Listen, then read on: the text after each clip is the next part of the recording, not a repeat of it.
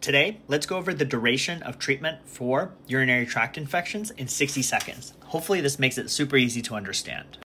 We do not treat patients who have asymptomatic bacteriuria. So that means when you have evidence of an infection on the urinalysis, but the patient themselves has no symptoms. So no dysuria, no suprapubic tenderness. You do not treat that unless the patient is pregnant, or if the patient is about to undergo a urologic procedure, or if they recently had a renal transplant.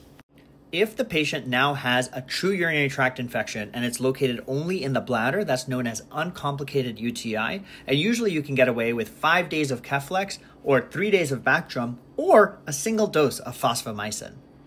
However, let's say they now also have CVA tenderness on top of pain with urination. Now you have a complicated urinary tract infection. Now you need to treat usually for 7 days, and usually you start with ceftriaxone and then you can de-escalate to oral Keflex if appropriate.